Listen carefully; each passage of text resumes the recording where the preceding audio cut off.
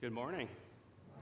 We welcome you in Jesus' name as we come to worship our Lord and Savior on today being Pentecost, 50 days after Easter, but also the celebration of the church as the Holy Spirit came to the disciples and allowed them to proclaim God's gospel message, and we continue in that ministry in the church, and so we celebrate that today as well. We're glad that you're here worshiping with us, or if you're joining us online, we're glad that you're here. We follow the order of service that's on our screens or also on the printed sheet if you want to pick up one of those when you came in. I invite you to stand as we begin our time of worship. Today we gather in the name of the Father, and of the Son, and of the Holy Spirit. Amen.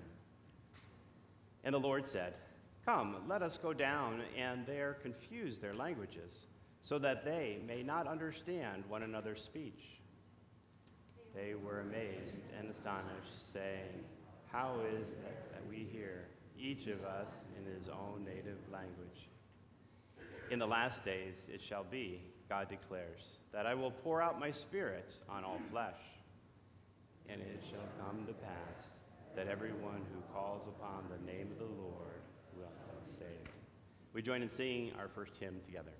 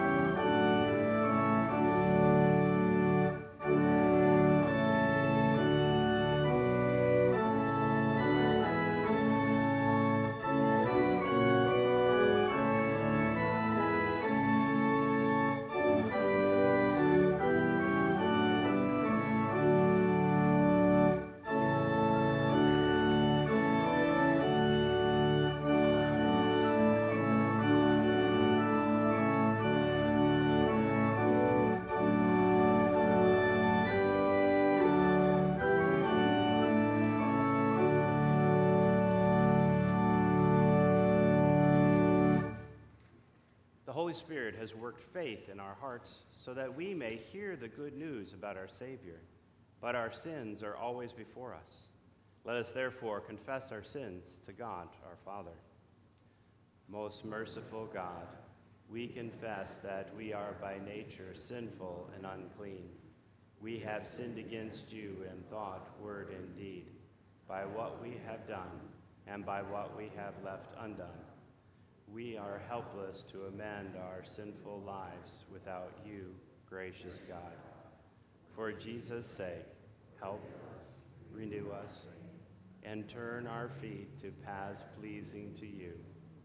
In Eden, God created our first parents from the clay of his good earth. When they ate the forbidden fruit, the Word became clay himself to pay for our sins and to rise victorious. Our Heavenly Father has molded you. Christ's peace is with you, and the Spirit is in you to enkindle your faith. I therefore forgive you all your sins in the name of the Father, and of the Son, and of the Holy Spirit. Amen. The Lord be with you. Let us pray. O God, on this day long ago, your Holy Spirit used the apostles to preach in power. Breathe new life in us today. Use us, clay vessels though we are, to build the church upon the foundation of those apostles, with Christ as our cornerstone. Through the same Jesus Christ, your Son, our Lord, who lives and reigns with you and the Holy Spirit, one God, now and forever. Amen. You may be seated as we continue with our scripture readings.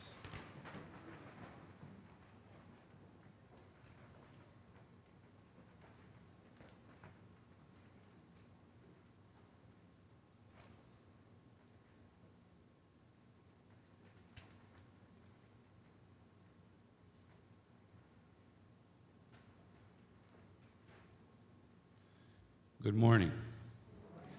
The Old Testament reading for today is from Genesis 11. Now the whole earth had one language and the same words. And as people migrated from the east, they found a plain in the land of Shinar and settled there. And they said to one another, "Come, let us make bricks and burn them thoroughly." And they had brick for stone and bitumen for mortar. Then they said, "Come, let us build ourselves a city and a tower with its top in the heavens. And let us make a name for ourselves, lest we be dispersed over the face of the whole earth." And the Lord came down to see the city and the tower which the children of man had built. And the Lord said, "Behold, they are one people, and they have all one language, and this is only the beginning of what they will do. And nothing that they propose to do will now be impossible for them. Come, let us go down and there confuse their language, so that they may not understand one another's speech." So the Lord dispersed them from there over the face of all the earth, and they left off building the city. Therefore its name was called Babel, because there the Lord confused the language of all the earth, and from there the Lord dispersed them over the face of all the earth. This is the word of the Lord. The New Testament reading for today is from Acts 2. When the day of Pentecost arrived, they were all together in one place, and suddenly there came from heaven a sound like a mighty rushing wind, and it filled the entire house where they were sitting. And divided tongues as of fire appeared to them and rested on each one of them. And they were all filled with the Holy Spirit and began to speak in other tongues as the Spirit gave them utterance. Now there were dwelling in Jerusalem Jews, devout men from every nation under heaven.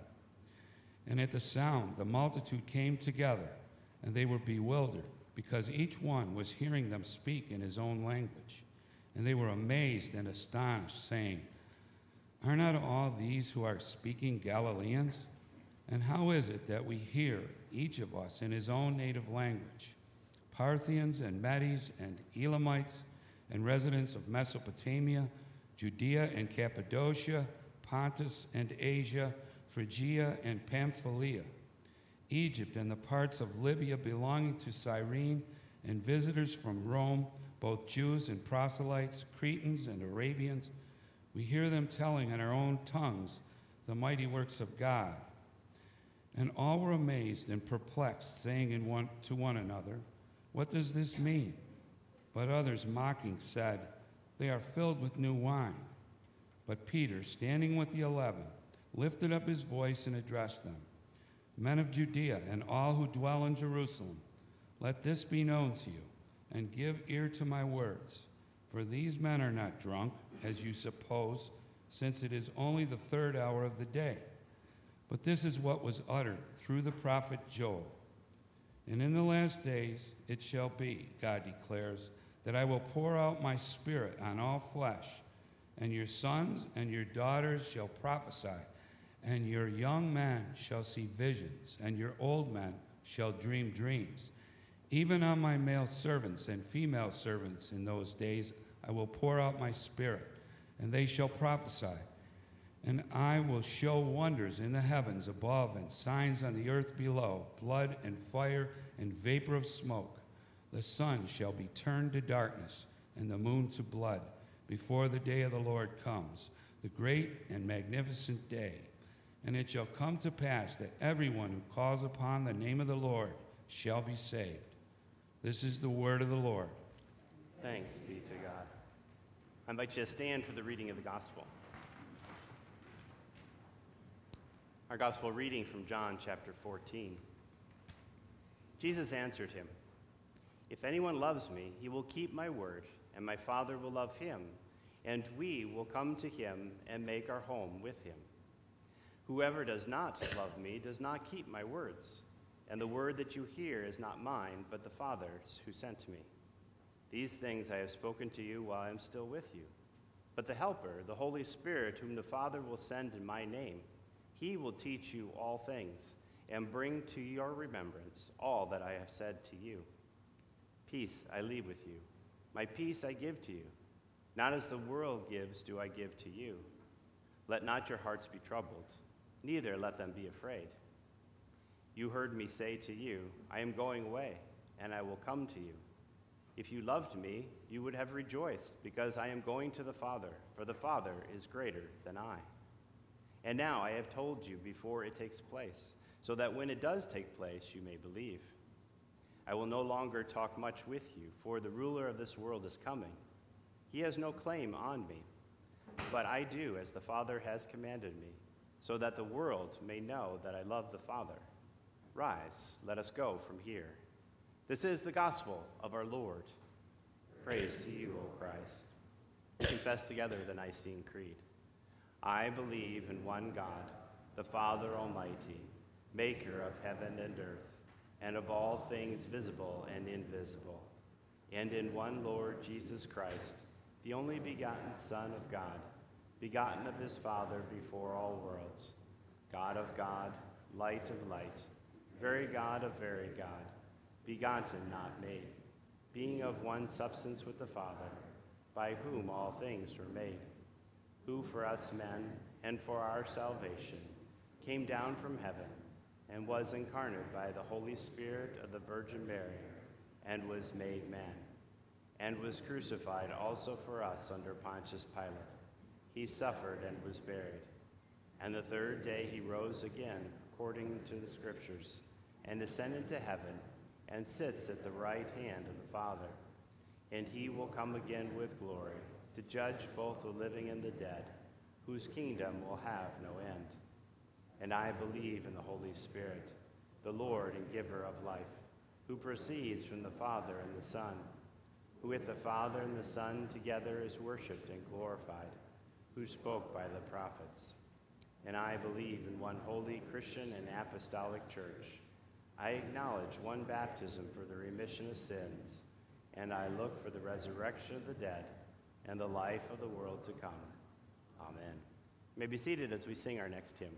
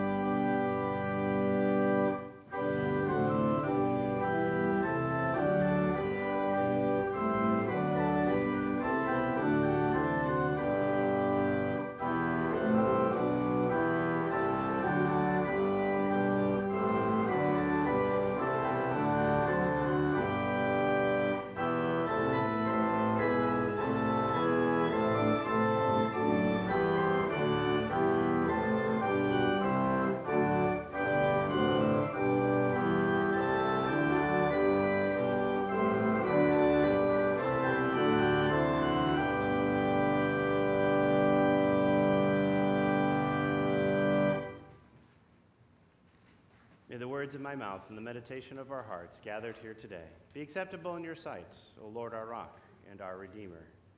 Amen. So today we're celebrating Pentecost. So what does a tower, the Tower of Babel, and Pentecost have to do with each other?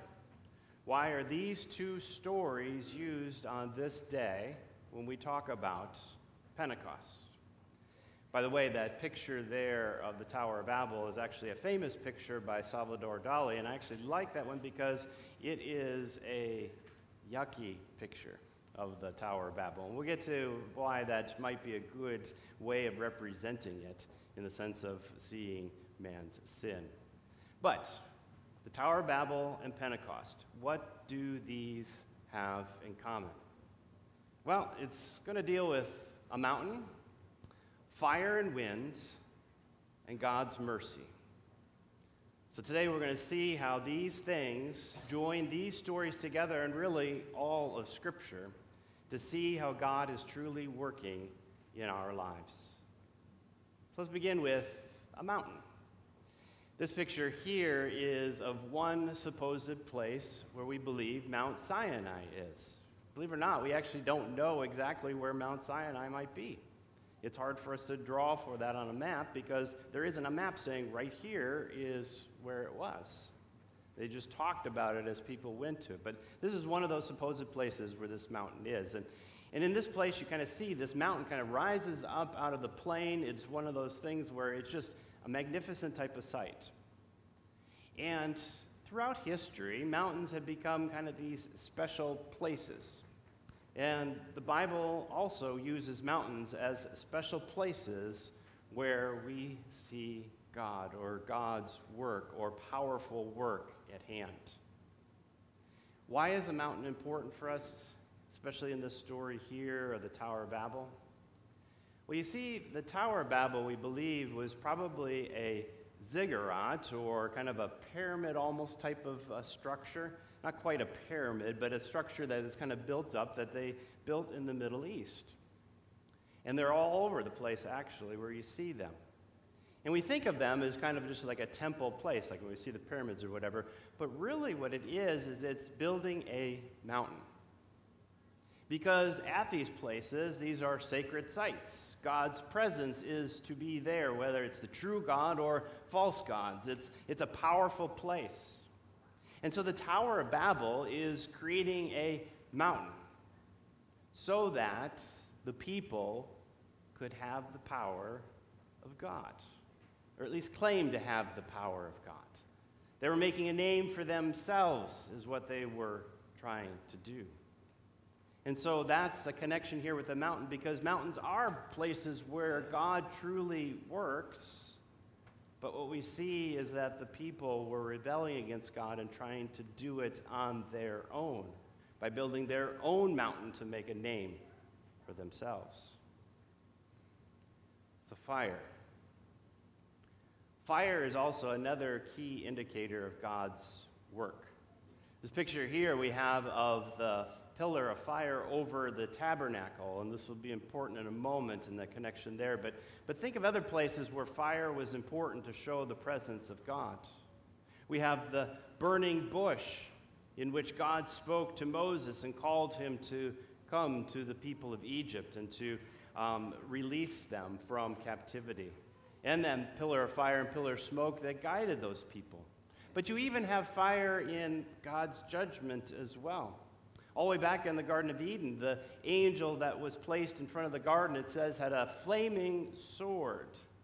And so God's punishment is also part of fire, but really it's God's presence as well.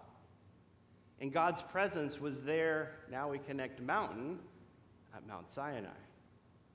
When you read the story about Mount Sinai and Moses going up on there, it talks about this storm and this fire on the mountain type of idea, because God is there and that presence is there, and then that presence comes down when they build the tabernacle to be there. So fire recognizes the presence of God, and where we see fire in Scripture, we see God's presence. Now how about wind?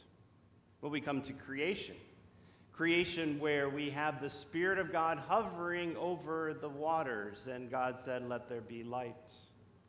And oftentimes we talk about that Spirit hovering as a wind. The wind that came to Elijah when he was on the mountain, that still small voice of God speaking through the wind to him. We have the wind that came to Ezekiel when he prophesied over the dry bones, and that wind came in and gave life to those bones.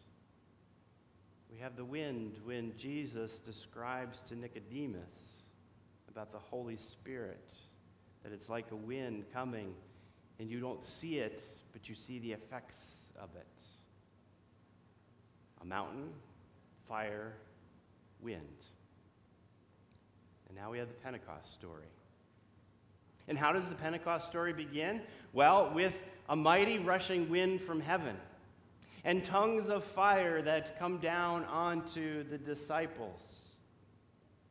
It would be no mistake that the first Christians, the Jewish people who understood their Old Testament, when they heard this story, would go, "This is a story of God's presence and God's action," because it connects with all of the Old Testament and the ways that God made himself present in powerful ways. And that's happening right here at Pentecost. And so there is a strong connection there. It's not an unusual event in the sense that they know what happened in the Old Testament. When fire comes, it's God's presence. When wind comes, it's God's presence. But how about God's mercy? You see, both of these stories are actually also about God's mercy. And that comes in the form of the languages.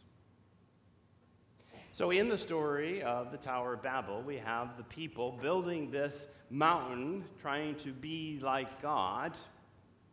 And God comes down and confuses their languages. And confuses their languages in such a way that they cannot finish building this tower, this city, actually, they talk about too, and they leave it, and they scatter throughout the world. Now, when we first look at that and first hear about that, it just sounds like God's punishment. They were doing what was wrong, and so he punishes them and scatters and separates them. And that is true, that God is punishing their sin here. But actually, God is also, probably even greater here, showing his mercy. He's showing his mercy to these people, and really to the whole world, because we are included in that. He's showing his mercy in multiple ways here. First, he says that if these people, really humanity, continues on this path, nothing is impossible for them. And on one hand, that seems kind of strange. These are sinful, broken people, and he says nothing's impossible for them. But what he's saying there is that if they continue together, what's going to happen is that these sinful human beings, all of mankind, is only going to get worse. If they can accomplish these things and they are broken, sinful people, imagine how much greater the sin becomes. It's the same thing that God did when he banished Adam and Eve from the tree of life. If you live forever in sin, that's not the way to live. Same thing's happening here. This is actually God's mercy to prevent sin from becoming worse, becoming to such a point as the violence on the earth that he sent that flood to destroy. And this is a story right after that. So this is God's mercy, actually, by breaking them up in this sense, preventing the sin from becoming so bad that it becomes unredeemable. But also, God is, in his way, enforcing what he had said at creation was one of the tasks for man to do: to be fruitful and multiply and fill the earth. And what were all mankind doing at this point? The opposite, coming together and making a name for themselves themselves, rather than being fruitful and multiplying to the world. And by doing this event here, that this punishment of God, he's actually making his plan fulfilled, taking the bad and turning it into good, of spreading mankind out into the world. And so this is God's mercy. God's mercy. At this point in this story, this is God's mercy. Even in the punishment that God does, ultimately it is for our good and he shows us mercy. But what do we do now with this confusion of languages? I mean, it created a difficult situation, and even to this day, there are so many different languages, and it's so difficult sometimes to communicate. God has a plan for that as well, and that's where we get connected to Pentecost. There are multiple languages all over this world. I don't even know the count of the number of languages that there are. And it is difficult at times. If you've ever been in a language class learning another language, you recognize that it isn't one for one. There's multiple different things going on, and so translation and understanding and communication when there are multiple languages becomes a very difficult thing. And as hard as we try, and oftentimes do well, but a lot of times don't do well, it still is a hard and confusing thing. Confusion is still there, reigning from the Tower of Babel. But God is showing his mercy at Pentecost in a very unique way. I mean, we would think that maybe the way to kind of solve this is to go back to that one language. And actually, in many ways, the world is trying to do that. Except we can't decide on what language is the best language, and so we have fights over that. But God, instead of going back to one language, created an event that allowed all languages to hear the message of Jesus. That God is proclaimed and they all hear. You see, when we hear that Pentecost story and the listing of all the different nations there, again, it harkens back to the Old Testament and the dividing out of the people because of the languages into these different nations. And so the listing of the different groups there in the book of Acts is really the different language groups that were there on Pentecost, there 50 days after Jesus' resurrection, there in Jerusalem. On a mountain, believe it or not, Jerusalem is a mountain, and wind and tongues of fire come, and they hear in their own language the message of Jesus. God's mercy to the world. Here, a miracle is happening that God comes to all people and proclaims his love and grace and mercy. God's mercy. His plan that had always been in place, taking what is bad and turning it into good, taking even his punishment and turning it into our good, that God shows us mercy. That's what God's mercy is all about. Showing his love and grace, even when we don't deserve it, showing his love and grace to us. Because he loves us and cares for us. He has the answer for us. When we can't figure it out, he figures it out for us, and we trust in him. And so that's why we say oftentimes in our service, Lord have mercy, Christ have mercy, Lord have mercy. And he does. He has mercy for us each and every day of our lives. Amen. We continue now with the prayers of the church.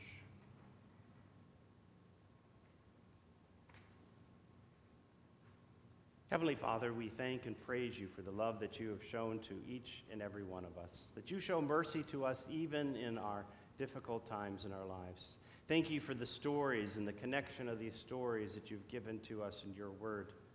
From the Old Testament and the Tower of Babel to the New Testament and the Pentecost, all of them showing your grace and mercy to us. Remind us always, Lord, to turn to you for our source of strength.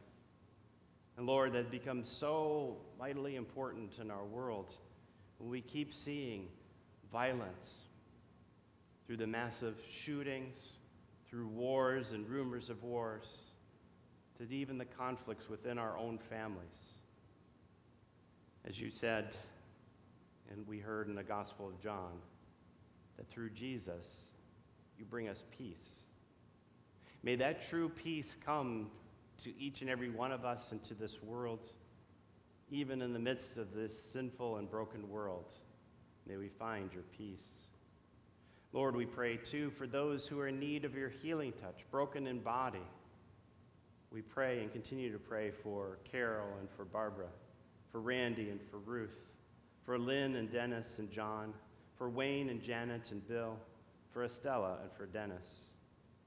Lord, we pray for Gerald Profrock, who's recovering from a serious car accident, and his family as they mourn the loss of Doris, his wife, in that accident. Comfort this family and grant healing. We pray for Crystal and for Janet, for Matthew and Chuck and Joyce, for Art and Profe Maria, for Sharon and Jessica and Gail. We pray that you would come to them in their time of need and give them comfort and peace according to your grace and mercy. Lord, we pray that your word would go out into this world, just as the disciples proclaimed your word at that Pentecost. We too, the church, continue to proclaim to the world that you love us, that you care for us, that you bring us mercy. Use us, Lord, to reach to those who are lost, those who are straying away from you, those who do not know you, that they too can come to that knowledge that you are a God who's gracious and merciful, that you are the one who has forgiven all of our sins, and in you we have true life. Lord, we thank you too for today as we celebrate the Lord's Supper, as we come to this table to partake of your body and blood broken and shed for the forgiveness of our sins. May it nourish and strengthen our faith. Thank you, Lord, for this wonderful gift that you give to us. And Lord, we lift all these prayers to you, knowing and trusting that your good and gracious will be done. In Jesus' name, amen. We continue now with the gathering of our offering.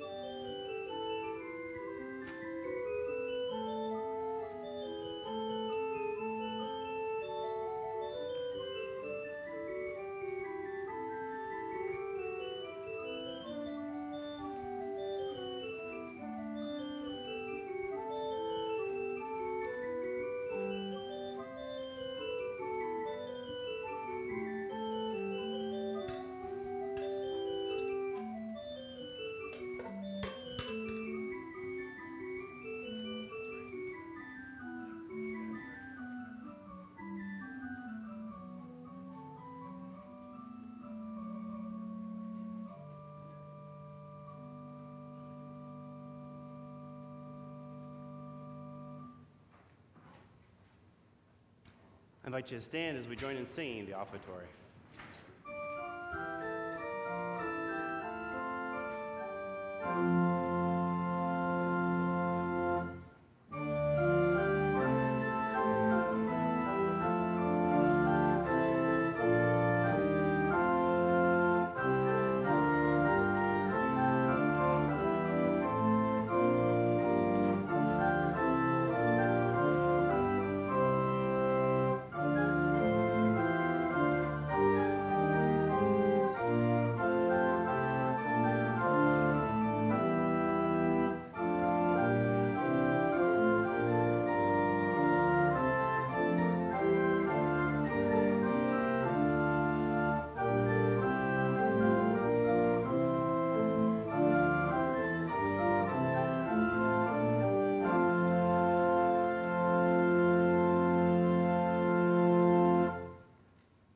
prepare now to come to the Lord's table.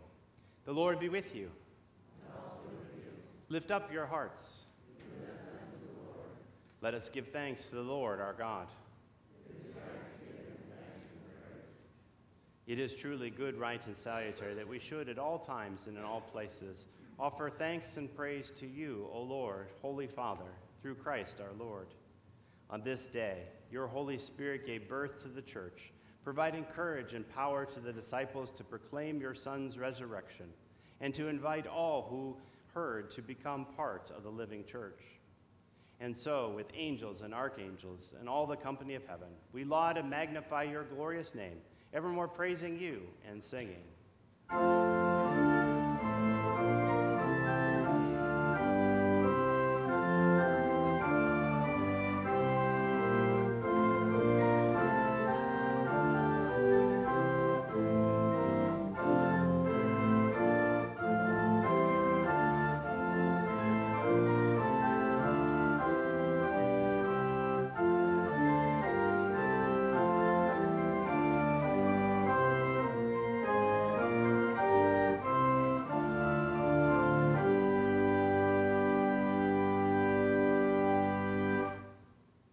Taught by our Lord and trusting his promises, we are bold to pray. Our Father, who art in heaven, hallowed be thy name. Thy kingdom come, thy will be done, on earth as it is in heaven. Give us this day our daily bread, and forgive us our trespasses, as we forgive those who trespass against us. And lead us not into temptation, but deliver us from evil. For thine is the kingdom, and the power, and the glory, forever and ever. Amen. Our Lord Jesus Christ, on the night in which he was betrayed, took bread. And when he had given thanks, he broke it and gave it to his disciples, saying, "Take and eat. This is my body, which is given for you. This do in remembrance of me." In the same way also, he took the cup after supper. And when he had given thanks, he gave it to his disciples, saying, "Take and drink. This is my blood of the new covenant, which is shed for you for the forgiveness of all of your sins. This do as often as you drink it in remembrance of me." As often as we eat this bread and drink this cup, we proclaim the Lord's death until he comes. Amen. Come, Lord Jesus. The peace of the Lord be with you always. Thanks be to God.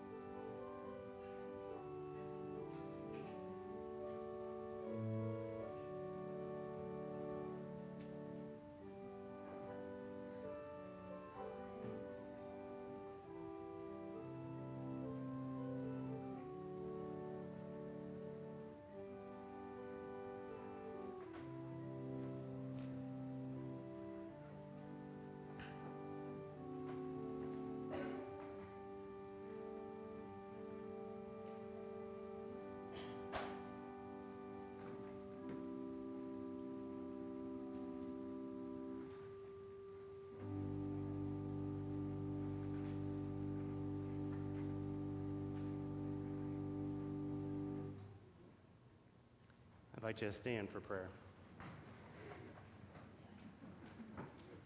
O God the Father, the fountain and source of all goodness, who in loving kindness sent your only begotten Son into the flesh, we thank you that for his sake you have given us pardon and peace in the sacrament. And we ask you not to forsake your children, but always to rule our hearts and minds by your Holy Spirit, that we may be enabled constantly to serve you. Through Jesus Christ, your Son, our Lord, who lives and reigns with you in the Holy Spirit, one God, now and forever. Amen. The Lord bless you and keep you. The Lord make his face shine on you and be gracious unto you. The Lord look upon you with his favor and give you his peace. Amen. You may be seated. Again, we're glad that you worship with us today, whether you're here or joining us online, and we continue in that ministry of worship both on Sundays and on Wednesdays.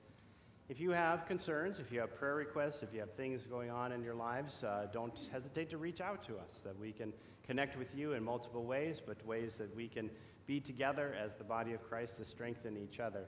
Also, you receive news from here through email or through paper or on our website to see the different activities and stuff that are going on here at St. John. Thank you also for the gifts that you give to further God's kingdom. Part of the blessings that God gives to us, we use to further his kingdom through the ministry here at St. John and throughout this world. So we thank you for those gifts. Reminder again, on Tuesdays and Thursdays, we have the workout night, which is basically walking, stair climbing, basic simple exercises that can be done together or individually. And so we're excited about that. Many volunteers that help out with that, but on Tuesdays and on Thursdays. Also, next Sunday, we're going to be recognizing our graduates. And so if you have not contacted us already about having a graduate, please do that today so that we can make sure that they're included in our recognition of graduates next week. Also, coming up in a couple weeks now, on June 26th, that Sunday, we're going to have our voters meeting. It'll be right after this service, so right around 10:15. Part of that voters meeting, which is a really important thing, is we ratify the budget for the next year, our 2022-23 budgets. Our budget year begins in August and runs through July, and so we need to have approval for that. And there'll be some other things on the agenda as well, but that's kind of the main thing that's on the agenda. So it's coming up Sunday, June 26th. Any other announcements by anyone this morning? We continue with the Genesis Bible study at least for a couple more weeks, and then we'll kind of take a break for the summer. Our children's Sunday school has already taken a break for the summer as well, but to invite you to be a part of that if you would like to do that. If not, I'll invite you to stand as we sing our final hymn together, Sent Forth by God's Blessings.